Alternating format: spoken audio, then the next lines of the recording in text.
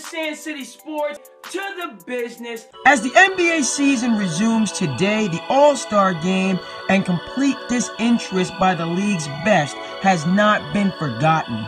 NBA players are the most likely to voice their opinion about others and least likely to show up to work.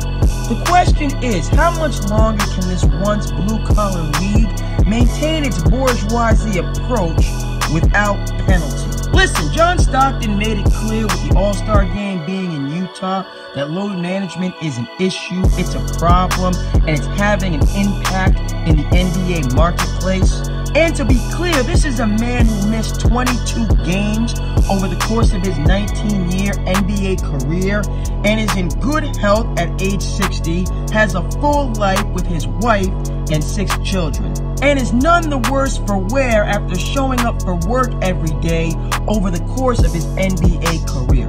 And oh, by the way, the result of that is not simply John Stockton being a first ballot Hall of Famer, but additionally Stockton holding the NBA all-time assist record by a margin of over 3,000, and he's also the NBA's all-time steals leader by a margin of 700 from the next active player.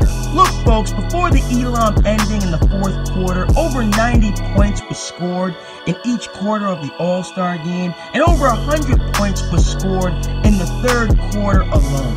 Bottom line is this: the American people respect grit, they respect toughness, and they respect consistency.